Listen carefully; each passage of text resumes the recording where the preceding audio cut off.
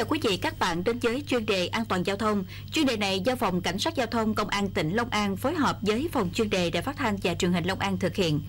Kính thưa quý vị, thực hiện kế hoạch số 3250 ngày 13 tháng 7 năm 2050 của Cục C08 Bộ Công an và kế hoạch số 455 ngày 7 tháng 7 năm 2020 của Công an tỉnh Long An về cao điểm đảm bảo trật tự an toàn giao thông, trật tự xã hội dịp lễ kỷ niệm 75 năm Cách mạng tháng 8, lễ Quốc khánh 2 tháng 9, 15 năm Ngày hội toàn dân bảo vệ an ninh Tổ quốc. Chuyên đề hôm nay, mời quý vị theo dõi ghi nhận của chúng tôi về tình hình thực hiện công tác đảm bảo an toàn giao thông của đợt cao điểm trên.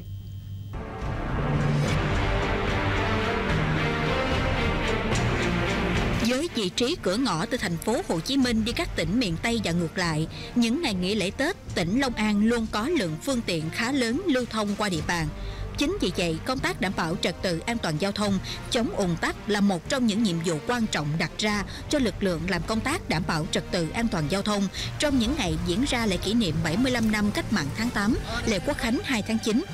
Mục đích yêu cầu của đợt cao điểm là quán triệt cho cán bộ chiến sĩ triển khai thực hiện có hiệu quả công tác đảm bảo an toàn giao thông và trật tự xã hội. Theo đó, tăng cường phương tiện, thiết bị kỹ thuật nghiệp vụ triển khai đồng bộ có hiệu quả các biện pháp phòng ngừa, ngăn chặn và kiềm chế tai nạn giao thông, tuần tra kiểm soát và xử lý nghiêm các hành vi vi phạm trật tự an toàn giao thông, không để xảy ra ùn tắc giao thông, phòng chống đua xe trái phép và đấu tranh có hiệu quả với các loại tội phạm trên các tuyến giao thông. Qua đó nhằm nêu cao tinh thần trách nhiệm của cán bộ chiến sĩ trong công tác chấp hành nghiêm túc điều lệnh công an nhân dân.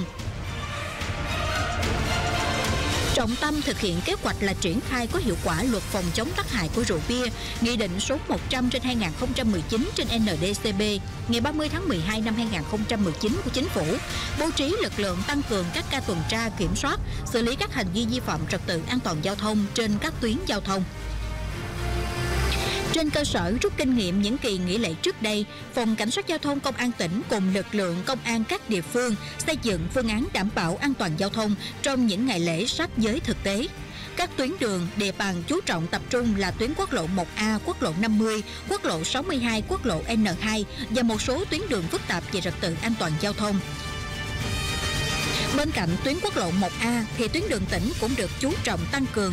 Các tuyến đường có mật độ phương tiện lưu thông tăng cao vào các ngày lễ cũng được quan tâm đặc biệt.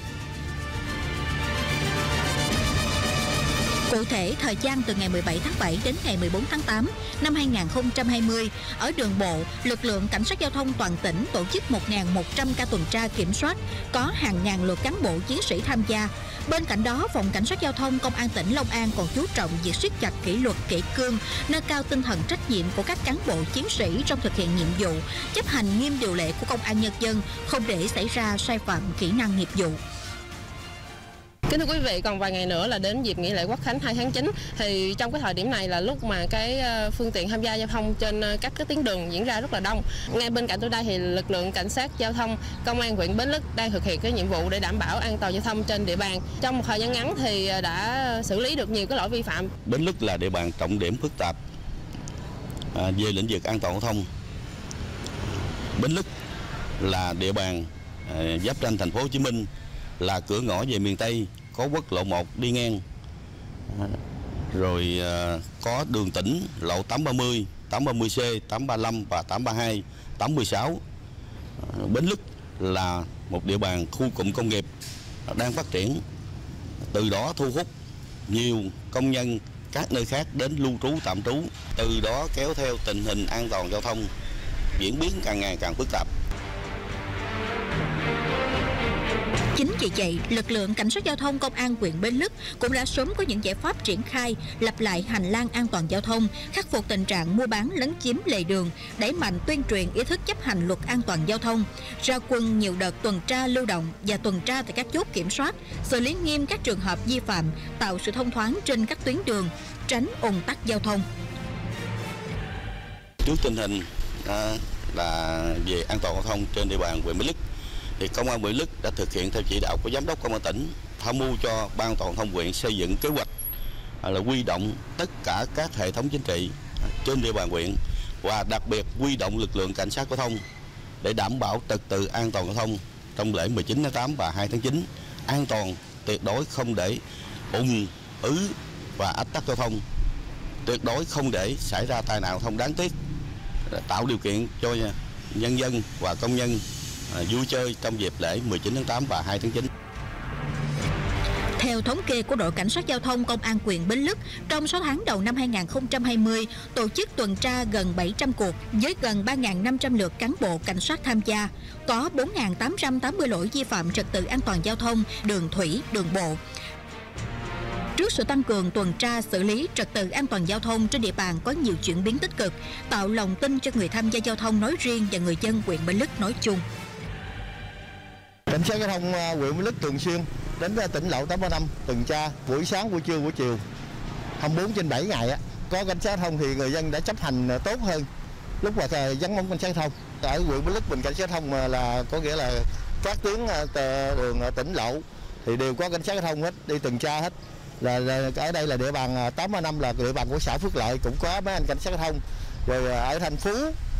ở Tân Bủ, ở Nhật Chánh, ở Bình Đức đều có cảnh sát giao thông huyện Bến Lức hết. Cảnh sát giao thông thì nên duy trì là tuần tra mấy tuyến đường của tỉnh lộ để đảm bảo an toàn giao thông trên địa bàn huyện Bến Lức. Thay mặt công an huyện Bến Lức, tôi xin yêu cầu những người dân tham gia giao thông phải tuyệt đối chấp hành luật an toàn giao thông,